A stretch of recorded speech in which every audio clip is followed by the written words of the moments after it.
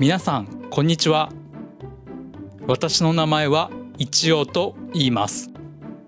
日本語の先生でIchiyo's Japanese オンラインレッスンの代表をしています。We'll teach you a useful Japanese vocabulary in this video. Please try to create Japanese sentences using today's vocabulary and pronounce it. If you are our daily Japanese mail support member, we'll check and correct them to get the correct Japanese skills. それでは今日の動画スタートです。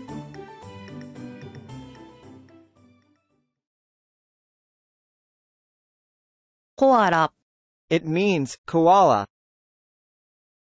コアラ、コアラ、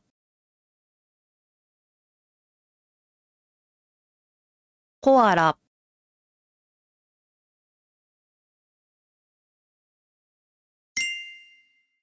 Please show us your Japanese before you start using it incorrectly.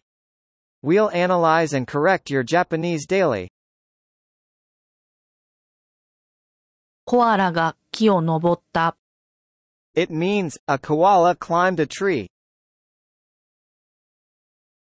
コアラが木を登った。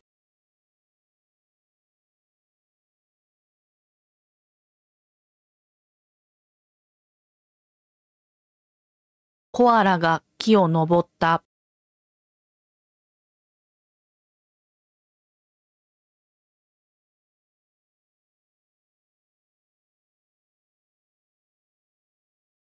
コアラが木を登った。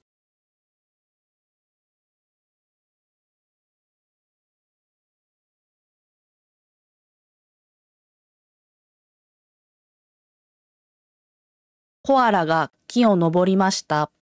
This is the polite form. コアラが木を登りました。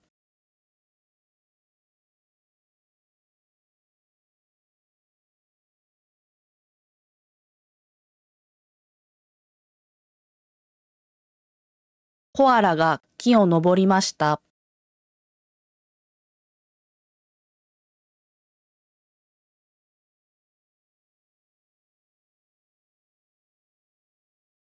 コアラが木を登りました。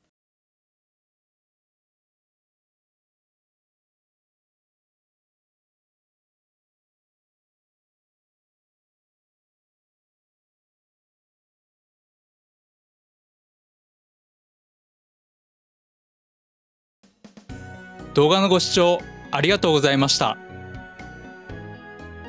Judging from our experience, Japanese learners who use and speak natural Japanese are rare even though they have lived in Japan for many years. Japanese language is very complicated. Ichiyo has experience at some language schools. Even though the students use wrong Japanese, the teachers often skip correcting them to finish the class on time. To have correct Japanese skills, learners need a teacher who checks and corrects their Japanese every time. それで私はIchiyo's Japanese オンラインレッスンを作りました。We offer two types of services to non-native Japanese learners. Please show us your Japanese before you start using it incorrectly. If you are interested in our lessons and services, please check out our website. The link is in the description of this video.